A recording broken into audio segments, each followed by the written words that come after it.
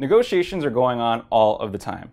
We negotiate on inconsequential things every day, like what to eat for dinner with our spouse, or on more important things, such as the terms or interest rate on a mortgage with your banker. We even negotiate with ourselves. If you've ever tried to wake up early, but you just didn't have a good enough reason, you may have woken up and then had the thought, well, I'm awake, but what's another 5 minutes? Only to conveniently forget to set an alarm and then drift back to sleep.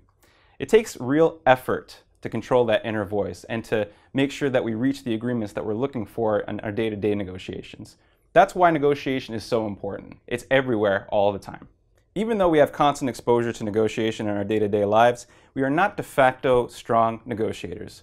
What might work well for you with a vendor in a flea market doesn't necessarily translate when you're trying to put together a nice big deal with a very important client. Negotiation is a skill. It takes practice, it takes persistence, but over time you will become more and more proficient with it. The important thing to remember is that negotiation is not a game of domination. Negotiation is about agreement. Let me say that again. Negotiation is about agreement. When you're at the negotiating table and you're trying to work out a resolution, you cannot force the other person to your way of seeing things. You have to get them to work with you, to agree with you on an emotional level, not on a reason-based level. This is very important to remember because thousands of dollars can be lost or gained within a matter of seconds just by using a certain phrase, certain types of words, or a certain tone.